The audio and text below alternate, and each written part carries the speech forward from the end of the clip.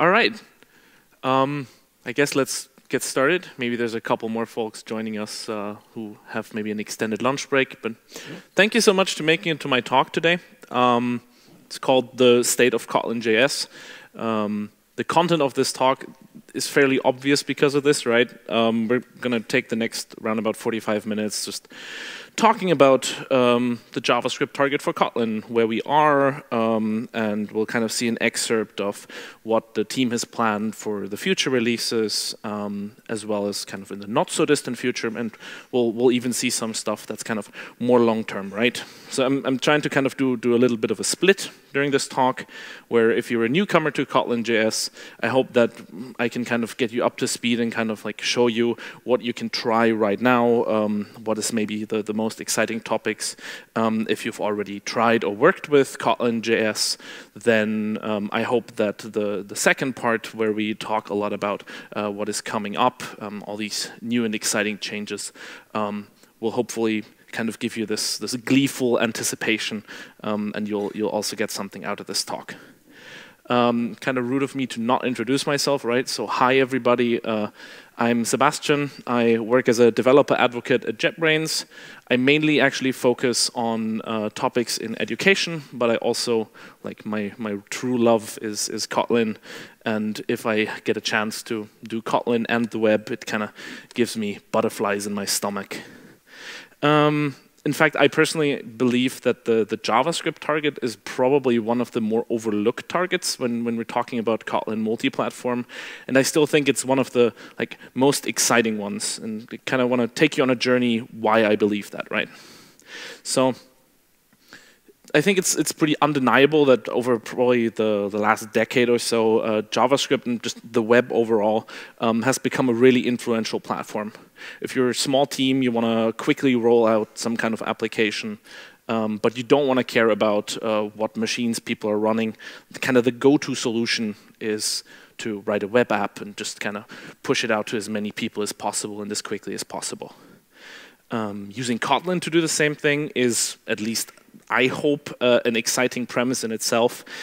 Given that you folks are here, I hope I don't have to convince you about all the cool things we can do with Kotlin, right? We can reuse all our paradigms that we know and love, that we kind of are already familiar with. And more importantly, we can also equip ourselves with familiar tools, right? We work in the same kind of environments. This allows us to do prototypes rather quickly. If we're maybe coming from the desktop world or the backend world, it gives us a really nice way into approaching front end, the browser, for example, without having to leave a language that we really enjoy. And of course, the big thing for many people is multi-platform, right? There's a couple of topics that you usually hear when people talk about the benefits of multi-platform development: code sharing, model sharing, and probably most importantly, knowledge sharing. And all of these, of course, also apply for the JavaScript target, right? And as we'll see a little bit later, with a new platform, we also kind of gain the power of a new ecosystem. After all, it's kind of Kotlin's thing to really integrate with the platform and not just sit on top of it and kind of stay pure and away from all of this. So regardless of if you're coming from maybe a mobile development background or a backend development background, I think that Kotlin JS might be pretty exciting. So 3 parts for today. What can we do right now or in the next releases, soon, trademark pending. Then what can we do, or what is the plan of the team for the next couple of steps for Kotlin JS? And then just as kind of a sprinkle on top, we're also going to talk about some things that are not announcements, but that are just kind of things that the team is working on. So where are we actually standing right now in regards to the JavaScript target? I kind of want to take you back a little bit, because if you've tried Kotlin JS recently, like in the last couple of years, things weren't always super clear, right? got kind of confusing, especially when you were just starting out. There was a ton of different approaches that kind of allowed you to target JavaScript through Kotlin, but they all had their own quirks. They all looked a little bit different. They all had their own kind of documentation. For example, the Kotlin to JS plugin, front-end plugin, all of this. So it wasn't really clear how to get started, right? The message that I can fortunately give today is that things are becoming a lot clearer because the future in Kotlin.js lies in the context of the new Kotlin.js plugin for Gradle. So regardless of whether you want to do browser development or if you want to do, for example, Node.js development with Kotlin, this plugin will be your one-stop shop. The other Gradle plugins that currently exist, like Kotlin 2.js, Kotlin front-end plugin, they will be deprecated sometime down the line. But of course, there's not really any kind of need to worry, because if you are coming from those plugins, the same kind of functionality that you are used to, you will also find in the new plugin, will be in the same uniform Gradle DSL. And yeah, if you have some kind of trouble or questions, or you are worried about moving to the new platform, then maybe come to our booth and talk to a couple of the folks from the Kotlin.js team. I'm sure they'll be more than happy to receive some exciting attention. And of course, there's a second big advantage to doing the Kotlin.js plugin, and that is that if you ever decide to bring in more platforms into your project, it's going to be surprisingly easy. The changes you actually need to make are really minimal, because the DSL that you have for configuring builds in the Kotlin.js plugin and in the multi-platform plugin are pretty much the same, which is also why in the previous graphic I kind of put the Kotlin multi-platform plugin around that. To just kind of see how close this actually are. On the left side, we have kind of a Gradle build script for just a browser application using the Kotlin.js plugin. And then on the right-hand side, we have the multi-platform version of the same thing. And you don't actually need to read all the code. All I want you to kind of do is to map and see that the green part corresponds to the green part, the blue part corresponds to the blue part. So all the actually JavaScript-specific stuff you can just copy over, and it works in the other context as well. And then you can continue writing some code that's specific to maybe other platforms or common. So the message is very clear in this context, right? If you want to start future-proofing your project, or if you are building a new project, then start with the new Kotlin.js plugin. We actually make this also really easy, so if you are actually creating a new project in IntelliJ, it will also use the new plugin already. And of course, if you're a little bit more adventurous or already have a different platform, just go for the multi-platform projects directly. All right, so let's get into kind of the nitty-gritty of what makes the new plugin so great. Because for that, we need to kind of understand that the JavaScript world usually looks a bunch different from what we're used to in Kotlin. There's things like bundlers that perform like post-processing steps on your app. There's dependency managers like npm, yarn, and of course they have their own configuration files. And there's a vast ecosystem of packages as well, right? npm recently crossed the 1 million packages barrier. So if there is a package that you could be thinking about right now, it probably exists on npm. Us Gradle folks usually kind of have one very central point, or Kotlin folks, right? We have a very central point for configuration, which is our Gradle build script. And the new plugin really tries to unite these two worlds in a way that is convenient even for people who don't have previous JavaScript experience. So when you start a new project, right now, for example, for the browser, then your project will be bundled and processed by default with Webpack. And the special thing about this is it's without the hassle. I put this here specifically because usually when I talk to people and I tell them that something is using Webpack, they kind of have this allergic reaction to like, oh, now I have to write 200 lines of configuration code before I can actually start writing my actual business logic. So well, instead of kind of having to write this whole Webpack configuration yourself, we expose the most important parts through the Gradle DSL directly. And most importantly, we provide you with sensible defaults. So you can actually start running your application just from the wizard, and it will run without you having to modify a thing. Of course, if you have some kind of edge cases or something that's very specific to what you are trying to do, you still have full control. You can still write Webpack configuration scripts and then inject them into the actual build pipeline, and that works just fine. One other thing that I personally think is the most amazing about this whole thing is that it's fully managed. So what I mean by this is that you don't actually have to set up a JavaScript development environment to use this Gradle plugin. So you don't have to install Yarn, you don't have to set up any kind of paths, you don't have to set up any kind of like specifics. And well, and you still get all the functionality that we're gonna look at in a little bit, right? So we have a Yarn distribution, we get the plugin files automatically generated, package JSON, our Webpack configuration. All of it is just done for us. This might not actually sound all that exciting in the first moment, but if you keep in mind that this whole solution is also like for every platform, right? So on Windows, Linux, Mac OS, it actually has saved my butt a couple of times when I wanted to show something to a friend who was working on a Windows machine. I'm not an avid Windows user, so setting up like NPM and all this kind of stuff, it would have taken me at least half an hour, maybe more. This way, single click, application springs to life, and everything is fine. Yeah, so even the way that we manage dependencies for JavaScript is actually handled in this context. So when we put dependencies in our Gradle file, then the package JSON file, which Yarn then uses in the build process, is actually automatically updated and kind of reflects the exact same changes. Now, something that we've maybe seen before already at the keynote, but I kind of still want to talk about it a little bit, is the Webpack dev server. Now, in general, the Webpack dev server is just this neat little tool that allows you to just spin up a local server and quickly get your application running, so you can just test it locally.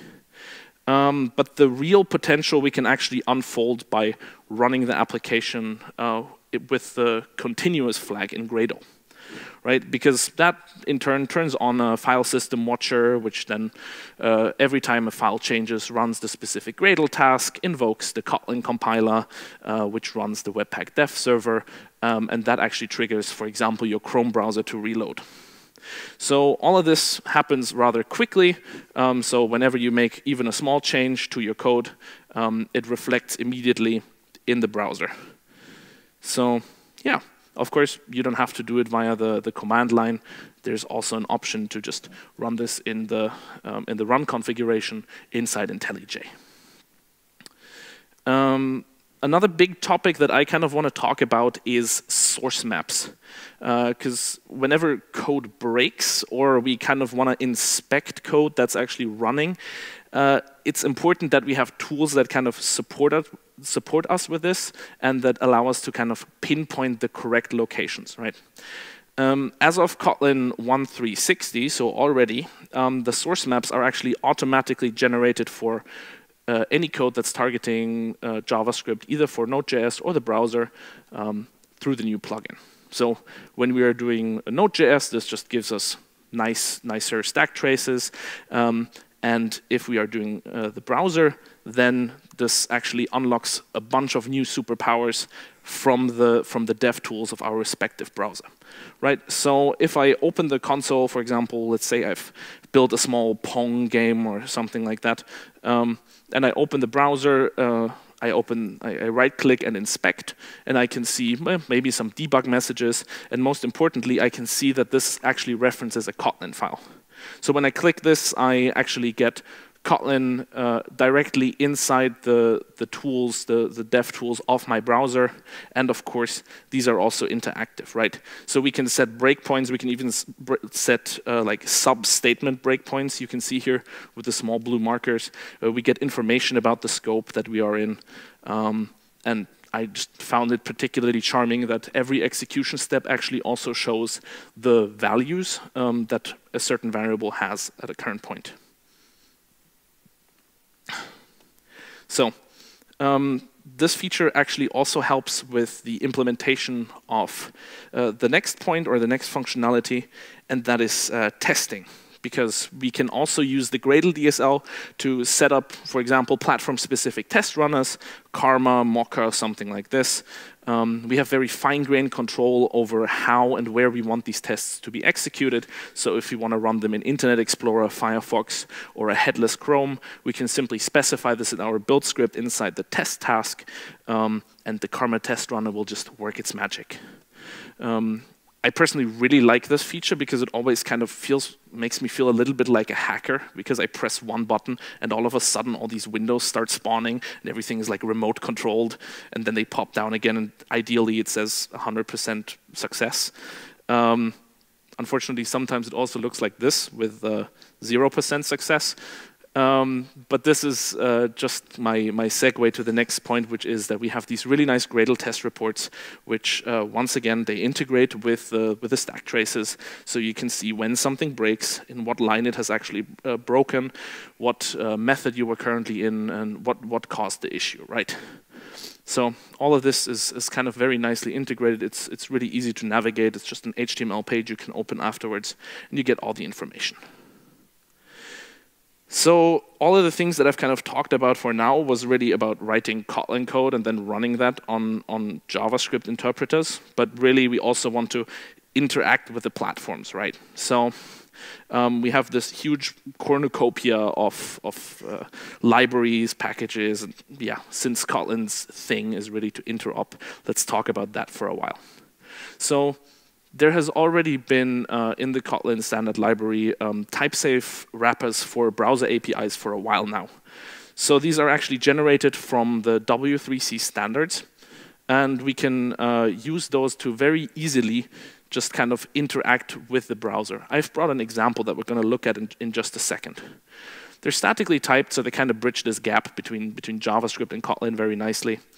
And they have the big benefit that they are generated from official specifications, which means that you can actually go on, for example, the Mozilla Developer Network, and you can just read about, for example, an HTML canvas element. You can look at its API there, see all the little quirks that it maybe has, and you can map this pretty much one-to-one into your Kotlin code.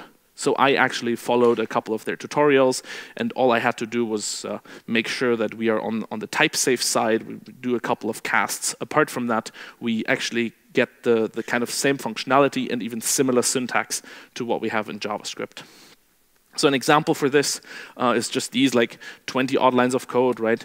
They use JavaScript APIs or browser APIs like getElementById.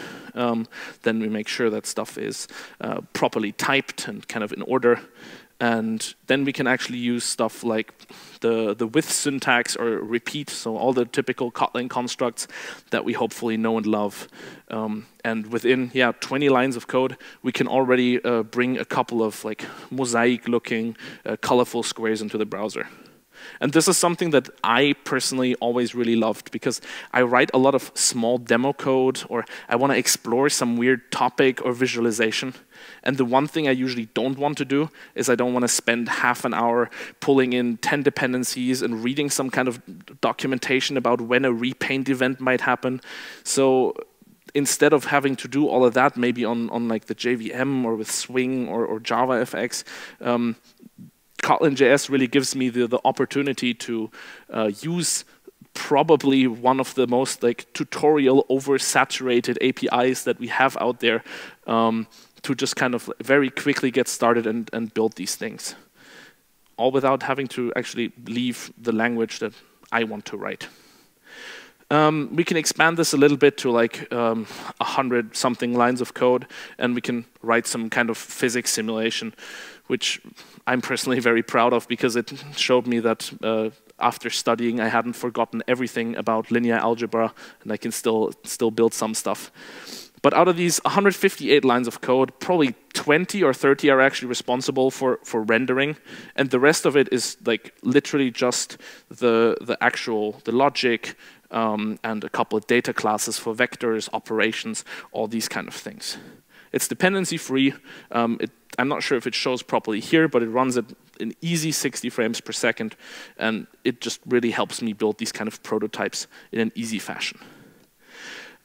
These browser API declarations have been with each Kotlin JS version. They've just been shipped with each Kotlin version, right?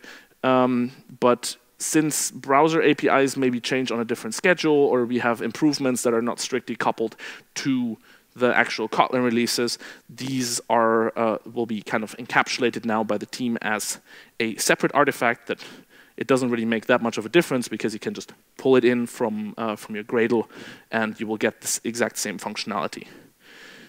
We also now have pretty much very shortly ago brought out type-safe access to the Node.js platform, so all the platform-specific APIs that we have there are also available, and this is by default just another Gradle package that you can pull in, another artifact, and you'll be able to use all of this from Kotlin as well.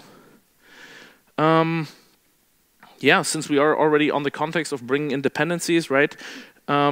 We have a couple of libraries that we know and love, and if you've maybe done something like create React Kotlin app or something, you may have run into the problem that certain libraries actually needed to be published on NPM for you to be able to use them, and some of the libraries weren't actually available at all. Fortunately, now that we kind of have a Gradle build system again, this kind of problem just evaporates, right? So if you want to do Kotlin X serialization, coroutines, or Ktor clients, you can do all of that with the new plugin without bigger issues, right? So you literally just import them, you import their JavaScript version and their core version, and it just works out. This even works for plugins that have that require compiler plugins, right?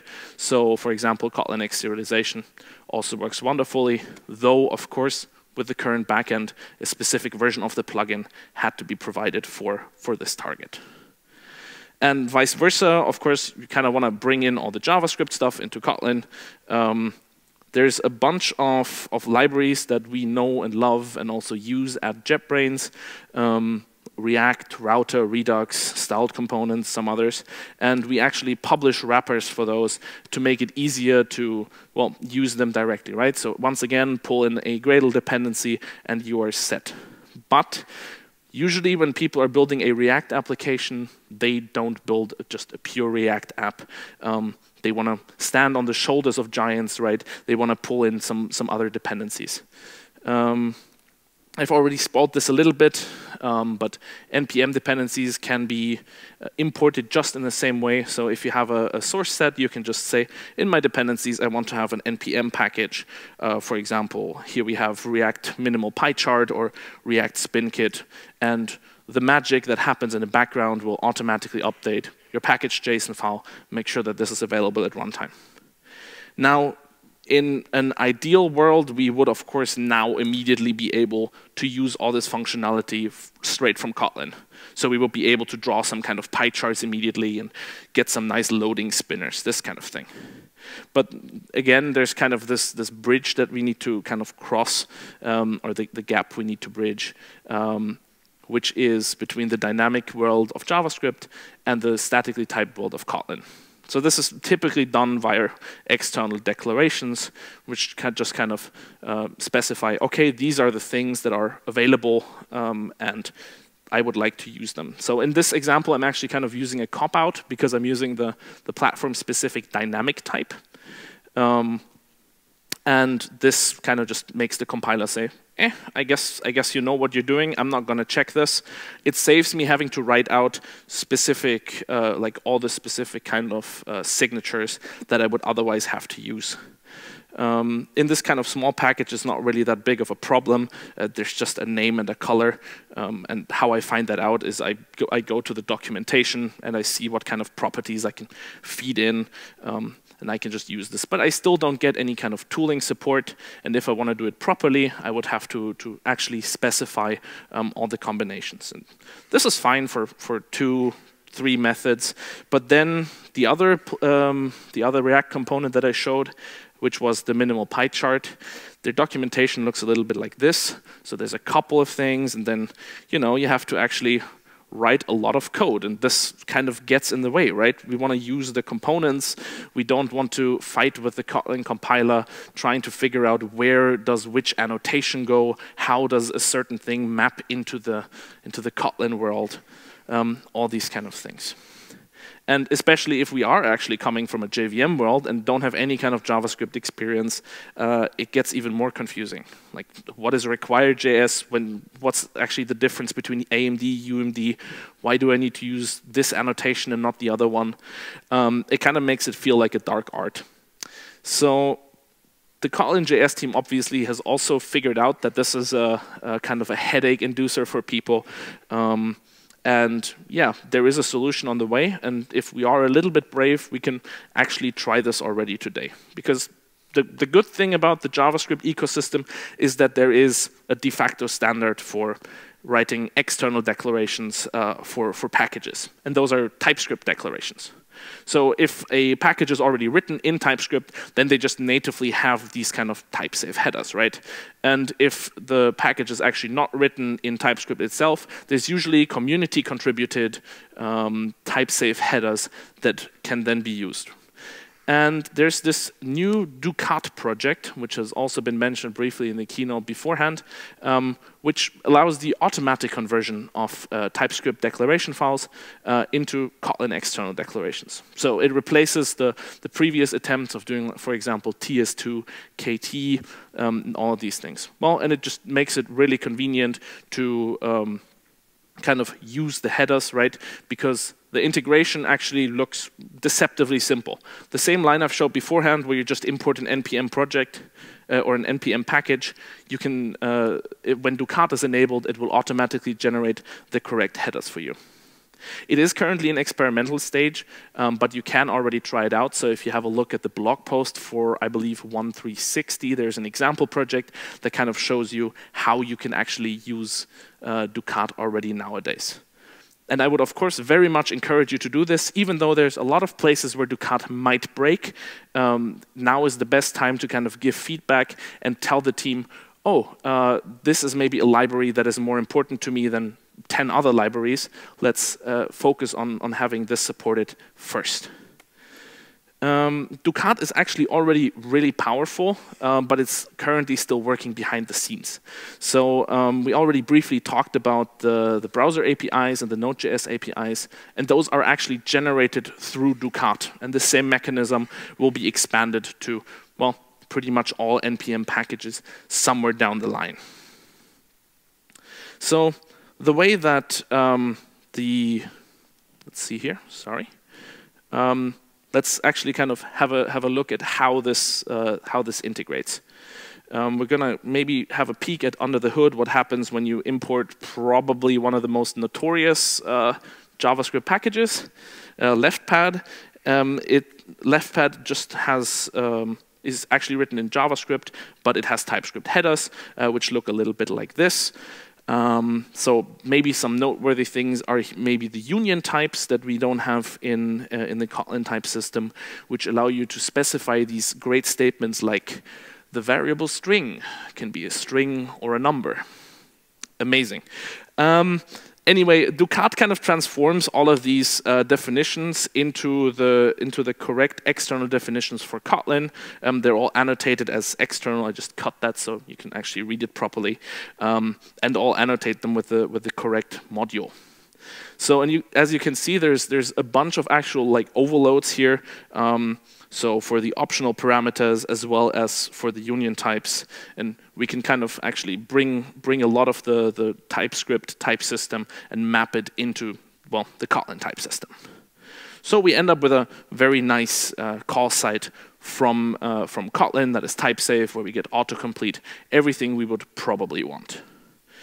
And last but not least, of course, probably the most important thing about this whole conversion process is that the warning to not use LeftPad doesn't actually vanish in the process. We still kind of get nudged into the direction and say, like, maybe it's not such a great idea to use this package anymore. So this is kind of the conclusion of what is currently available. So if you are like literally now opening an IntelliJ, you can try all of this already. But of course, the Kotlin JS journey is not done yet. Let's move on to the kind of next exciting chapter and see where Kotlin is or Kotlin JS is headed. We can actually start off right where we left off, and that is Ducat. Ducat supports more packages in the next releases, of course, and we really try to prioritize this in conjunction with the community.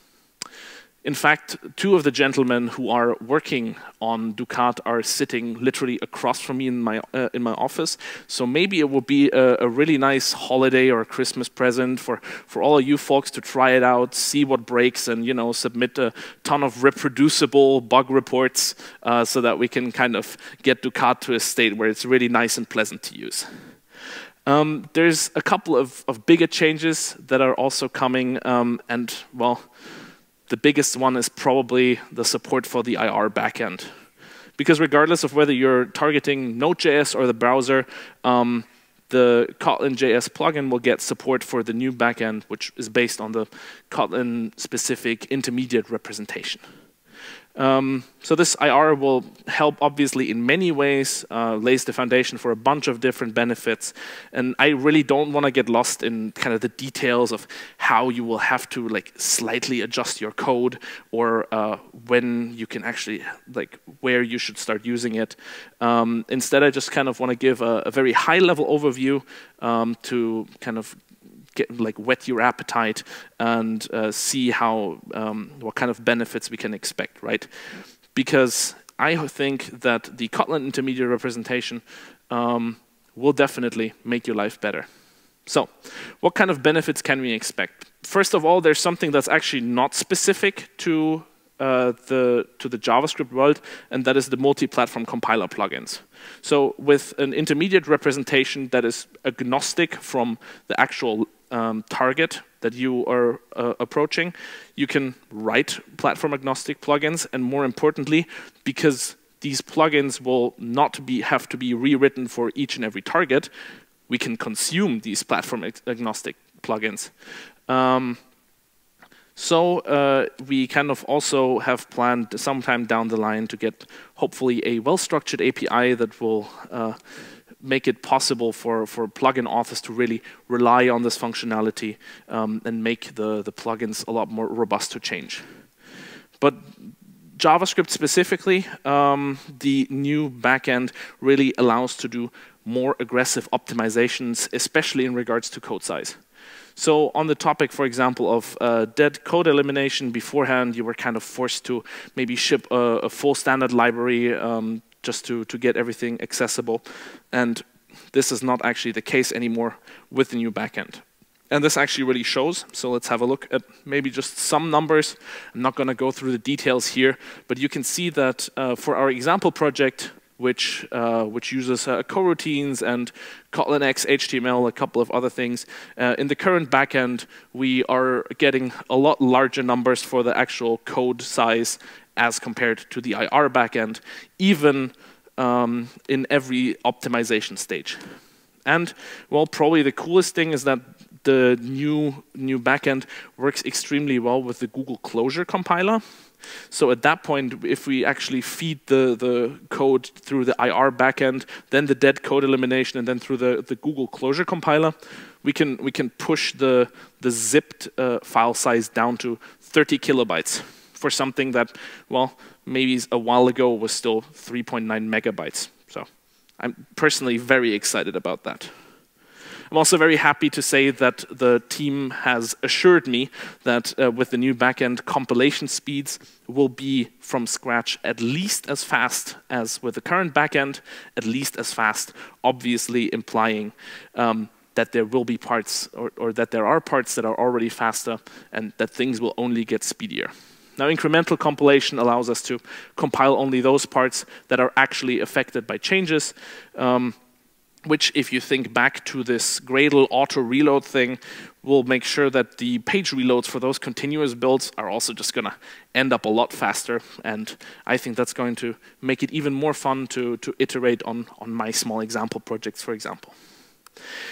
In the context of kind of maybe hybrid apps as well, the new backend enables the possibility to easily expose our exported Kotlin signatures as actual TypeScript headers and in the form of JS doc. So it's kind of the counterpart to what Ducat is trying to do, right?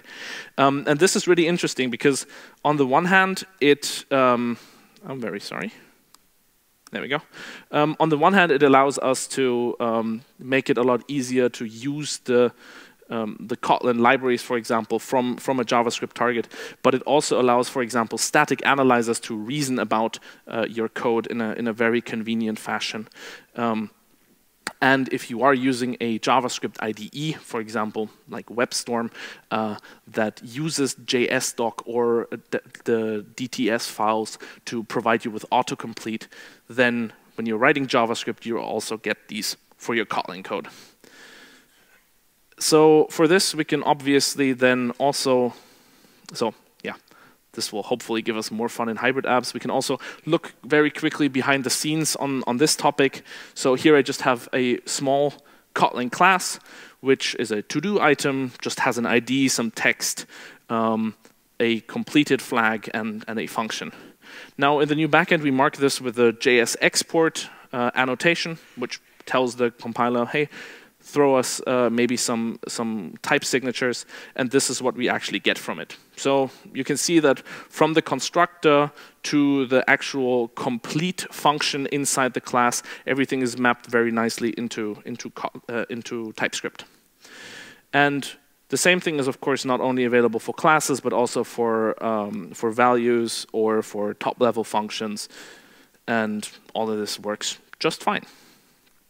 So if you would ask me, I would already say this is some very exciting stuff. Then again, some might argue that is also part of my job. So let's kind of still talk a little bit about the stuff that needs to be done from your side to move to IR. Good news first, moving to IR will be very easy for most folks, and it will just work out of the box. But it means, the switch means that there's kind of a change in worlds, right? So in the old backend, so to say, there's something called the open world assumption. It doesn't really matter what this means on a technical level, but one of the effects that this has is that all your public declarations are actually exported to the JavaScript world and can be used from the JavaScript world. There's a couple of other internal parts that aren't this important in the context. In the new IR backend, there's kind of this closed world assumption, which, because it will not actually export all your functionality by default, just because it's public, it means that if you're doing interop or if you're working with certain libraries, some action might be required. So, for example, you need to manually export your declarations, and the other point is, of course, that there is currently no binary compatibility planned between the two backends. So if you want to import a library, then you will have to, use an IR-compatible library. So for libraries that we build at JetBrains, for example, you're obviously going to receive those IR artifacts super speedily. If you are a library maintainer yourself, then you will just have to recompile your library with the backend, with the new backend. If you want to have more details about this, I'm not sure that applies to everyone here. I would once again just encourage you to talk to a couple of the folks at the booth. Once again, I think they'll be very excited. There's a bunch of adventures awaiting here. So how do we actually try, or when can we try the IR support? Well, in 1.370, there will already be pre-alpha IR support. So that just means that you can still expect things to break, obviously, but there will be a flag that you can set in your project and to switch it over to the new backend and to just kind of explore some of the goodies we've spoken about beforehand. So I would just encourage you to look at the EAP releases and also the release blog post where the specific flags or what you need to do will actually be mentioned. Yeah, so speaking also of kind of the adventures that you might have with the new IR, I kind of wanted to finish out on the things that, well, maybe are a bit further in the future, that don't have any kind of certain release date, or where maybe no one even knows if they will ever come. But I wanted to kind of just bring them onto your radar so that when you're already, working with a platform and you have this great idea of like, hey, maybe this will be something that the team should look into. I've put some of the things up on this slide just to kind of calm your nerves and say like, hey, they're already looking at it. So one of the parts, of course, is when you're working together with JavaScript, it would be very nice to be kind of up to date. Use ECMAScript 6 modules for importing the library in kind of an idiomatic fashion, and having Kotlin.js target ES6 would certainly enable this kind of functionality. Then the other big point is, of course, framework support. Well, I've mentioned the wrappers for example, React, because we use and develop those inside JetBrains. There's a couple of other wildly popular frameworks like Angular or Vue.js. And of course, you can already use interoperability with JavaScript to kind of share some data models or something like this. But there's no real first-class support for these specific frameworks. So one of the challenges that we have there is that usually the frameworks bring around their own kind of tooling. They maybe bring around their own kind of transpiler, compiler, something like this. So there is some additional work that needs to be done to actually support them in a way that's very nice to use. So once again, no promises, but it is on the radar of the team, and they're kind of brainstorming about how these things could be best supported. And of course, as the small cherry on top, as one of my very last slides, I wanted to name drop, well, one of the big technologies, the buzzwords, that is WebAssembly, right? So the new backend makes it easier for the team to evaluate WebAssembly as a new target for Kotlin JavaScript, and just to bring Kotlin into the browser, right? So once again, no promises here at all, no deadlines, no ETAs, but the team certainly hasn't forgotten that these kind of technologies exist. So let's round it out. If you're anything like me, if I sit in such a talk, I always get very giddy. I wanna start writing things. I wanna start experiencing things on my own. So what can we actually do right now? We have, first of all, learning materials online. There's a couple of them, but if you are actually, well, physically in this room right now, I would invite you to come win some stuff, because we have at the Kotlin booth the Code Quiz setup. And Code Quiz is a Kotlin.js application that we've written in an internal hackathon just a couple of months back. And you can just answer a couple of questions and win awesome prizes, which, as far as I know, are exclusive to this KotlinConf. We'll also publish very soon a new hands-on on play.kotlinlang.org, which will kind of outline the functionality that I've also touched upon in this talk, and kind of serves as a jumping-off point for you to explore these things more. And of course, before we end this, I have one request for you, and that is to influence the development. And the only way that you can influence the development is by trying out what we have, right? So check it out, see what breaks, and bring some reports to the actual team. They're more than excited to see where you would be interested in using it, and we're really excited to kind of work together with the community. So I hope I was able to at least kind of instill in you the same kind of feeling that I had a couple of years back when I first saw Kotlin running in the browser. Yeah, and there's only one more thing. At this point, as with all sessions, please remember to vote on the talk, because, yeah, just with everything that involves the community, it's the only way that we can improve and make things better over time. So thank you so much for coming around. Feel free to find me at the booth afterwards, and I'll be happy to chat. All right, thank you so much.